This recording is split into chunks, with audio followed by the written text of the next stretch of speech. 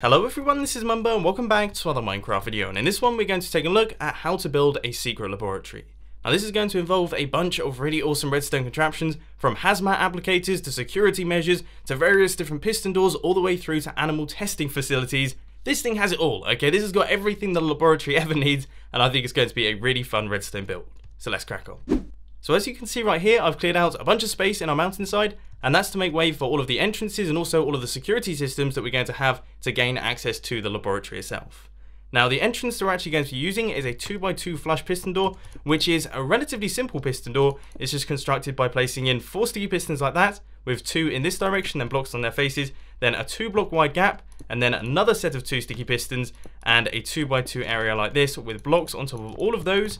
And then we're going to chuck redstone in on this side, redstone in the middle, and redstone on that side, with repeaters set to 2 ticks running in both directions. Now if I was to power this thing, you can see that all of our pistons extend and they push out to all of the blocks like this, which means it will be flush with the wall, and if we take out that redstone torch, all of them get retracted. It's absolutely perfect and it's incredibly simple.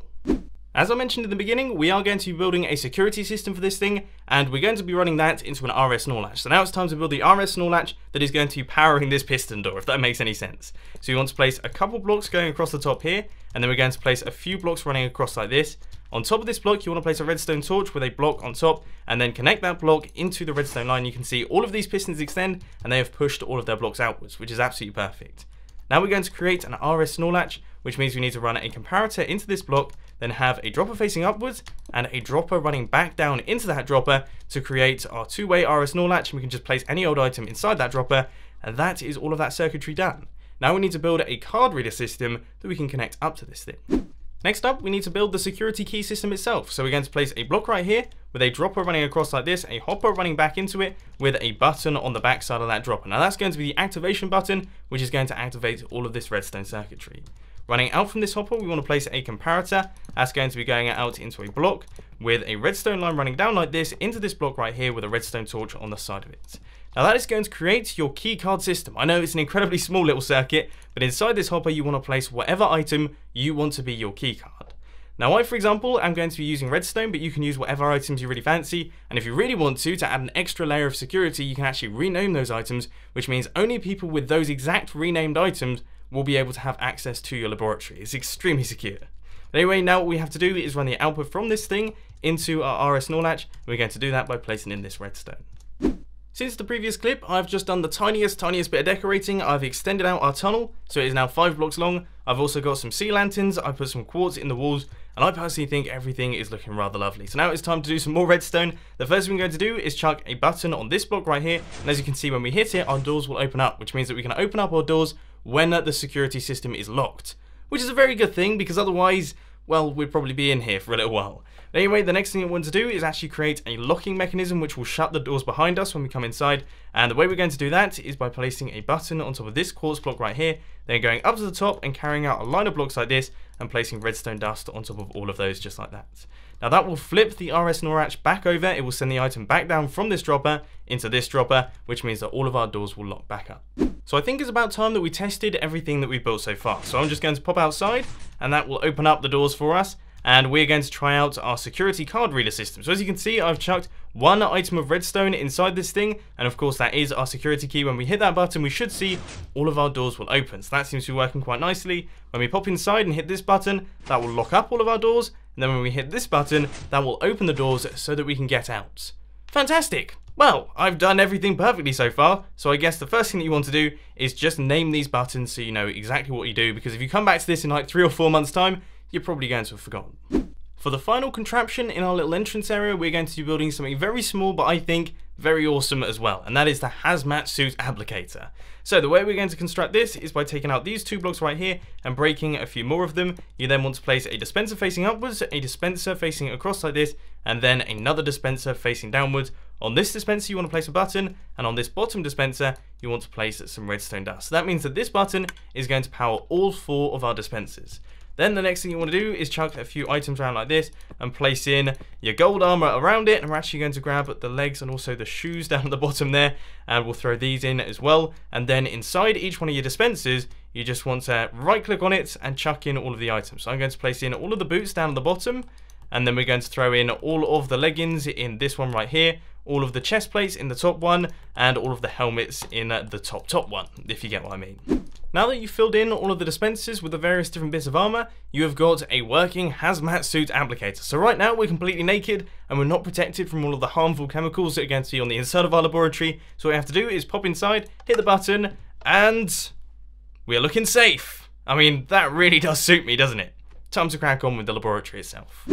Now then, a whole bunch of things have happened since the previous clip. Number one, I've cleared out a massive area for our laboratory. This is going to be where the testing facility is going to be going. I've also cleared out this space down at the bottom here, which is going to make way for our 2-high piston door that is going to go right the way across the length of the entire laboratory itself. So that's going to be the entrance into the testing area itself.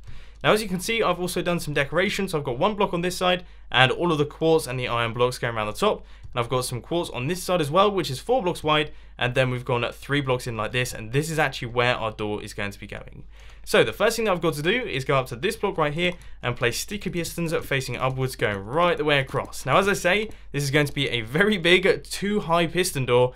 And it's going to go right the way across the length of the laboratory, which means it's going to be fairly complicated in terms of redstone. We've got a little double piston extender action happening here, but it's going to be worth it because I personally think it's going to look awesome.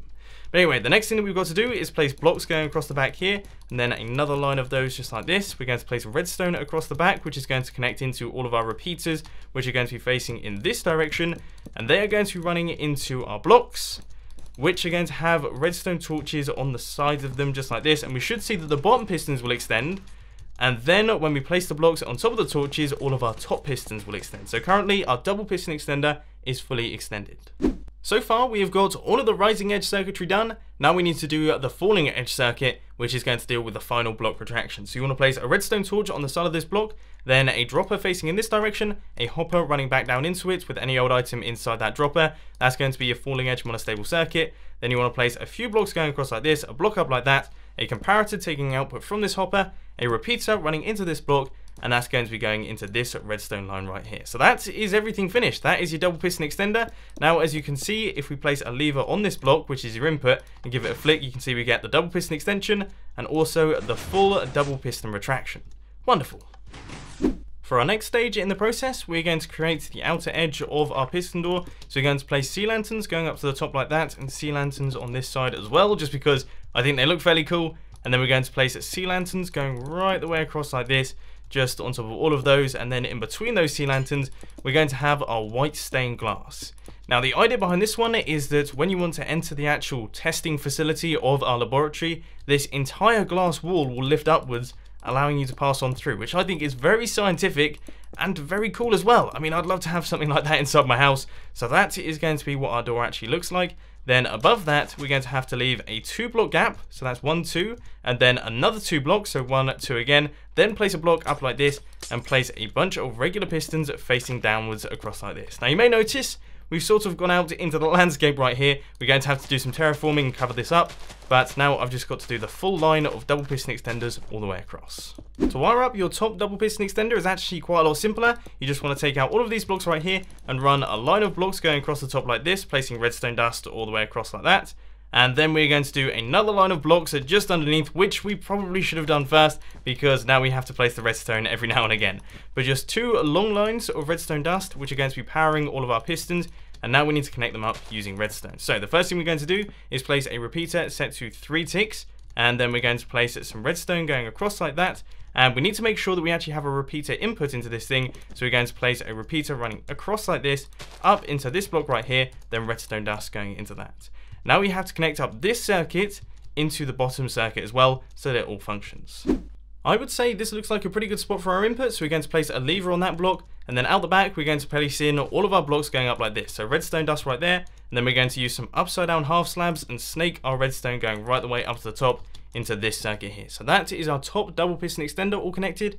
Now it is time to do the bottom double piston extender, which is a tiny bit more complicated because you have to use what's known as a falling edge monostable circuit. So you want to place a redstone torch on the side of this block, a dropper facing in this direction with a hopper running back into it. Then we're going to place any old item inside that dropper, take a comparator output from the hopper, and that's going to be running into this block with a repeater, and then a block over here and redstone dust running across like this.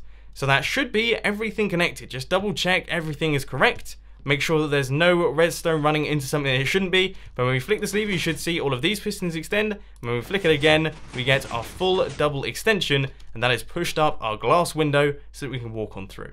Once again, I've made some pretty serious changes since the previous clip. So the first thing that I've done is I've placed in a quartz ceiling. This is an upside down slab quartz ceiling, which I think looks fairly nice, especially with our iron skirting going around the top. That looks really very cool. Then of course we've got our piston door that's in the middle, and then over here we have got a 5-block deep section that goes into the back here. Now inside this wall we've got a bunch of windows, and that is because that is where our testing facility is going to be going. Obviously this is a laboratory, it's a sort of evil laboratory, so we're going to be doing some animal testing in here, which I know is not a very good thing. I'm pretty against that, but this is an evil science laboratory in Minecraft, so I suppose it's not really affecting anyone. So this is where our evil animal testing is going to be happening. Now it is time to start work on the redstone for it.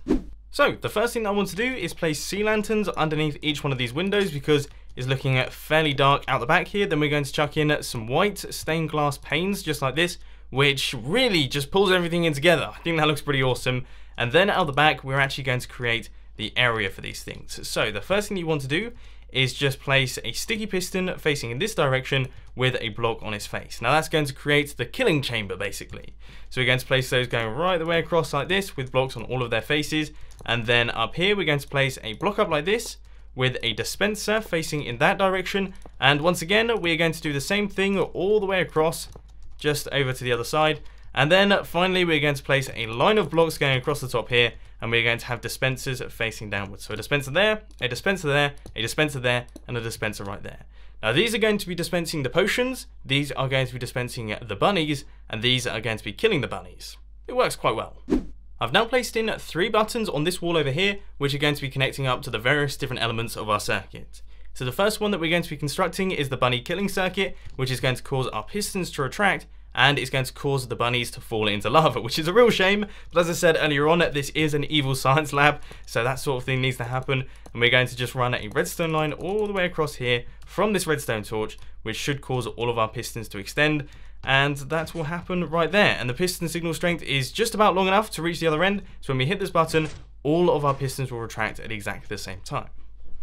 The next one is just as simple. We want to place a redstone torch on the back of that button right there with a block up like this and another redstone torch, and then we're going to run the output from that all the way across here and into all of these dispensers. Now you may want to throw in a repeater into this redstone line at some point because it is relatively long, but there is a chance it will actually be long enough. If we quickly test this out by breaking this redstone torch, we should be able to tell, yes, it is in fact long enough. So we can actually leave this be and not have any repeaters inside the circuit, and that is going to cause all of our bunny dispensers to dispense their bunnies. So now what you have to do is fill in these dispensers with your rabbit spawn eggs. If you're playing in survival mode, then unfortunately you won't be able to do this. You're going to have to come up with a system to take the rabbits from your bunny farm down into this area here. I can't wait to see what you guys come up with.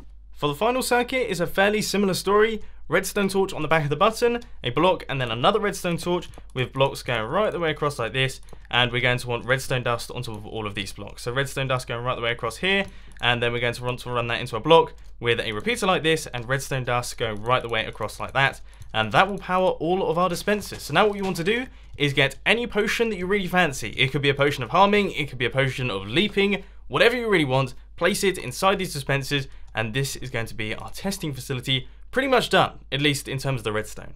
Time for the final details then. You want to fill in all of these blocks to make sure that none of the bunnies escape. So just all of these blocks going right the way across here, and just make sure that there is no partitions between all of these, just those blocks there. And there we go. So now we've got little cubes for all of our bunnies, and then down at the bottom we want to place in a gigantic lava lake, which is where all of our done bunnies are going to be dropping down to. Once we've finished with the bunnies, we've done testing on them, we're going to drop them down into the lava. Before you test this thing, there's just one quick thing that I want to mention. I made a slight mistake. You need to break this block right here and replace it with a slab to stop that redstone torch from powering this redstone dust. But that is, believe it or not, your entire redstone circuit done.